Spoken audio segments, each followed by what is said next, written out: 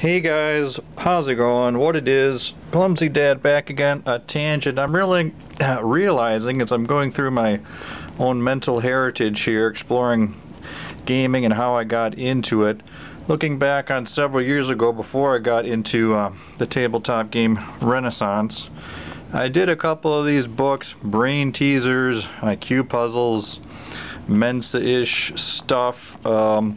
Just looking through here, I got pages and pages of notes and answers and all these little brain burners about numbers or wordplay or, you know, solving codes or whatever else it is.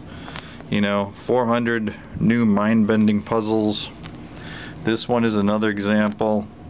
Let's see, I got some stuff jotted down, multiple choice answers and so forth, and little notes and so on. So I don't know if you guys got into books like this about, you know, collections of puzzles or logic problems and so forth. I kind of found them interesting.